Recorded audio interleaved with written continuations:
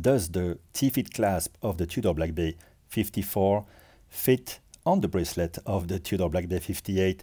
Many viewers asked that question in the comments to my comparison video. By the way, don't hesitate to subscribe if you watch those videos. It would really help the channel. So let's try to answer this question. From what I can see, both bracelets taper from 20 millimeters at the lux to 16, and both clasps are 18 millimeters. So at first glance, it would be a match, but a viewer points out that it doesn't match, and you should look into putting the T-fit clasp from the Tudor Ranger. Thank you for that comment. But in any case, I wouldn't try to mix and match for the reason that I explained in my video. The hue of the steel is very different between the two.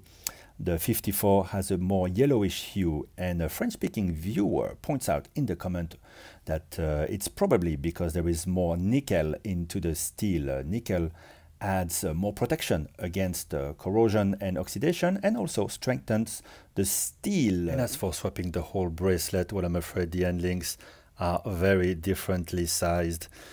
Between the two watches, the 58 is a thicker watch. In case of hesitation, just ask the Tudor service center, and they will certainly inform you better than I could. But there you go. I wouldn't mix and match, and hopefully eventually Tudor will answer the request from the punters and make the T-fit available to the BB58 owners.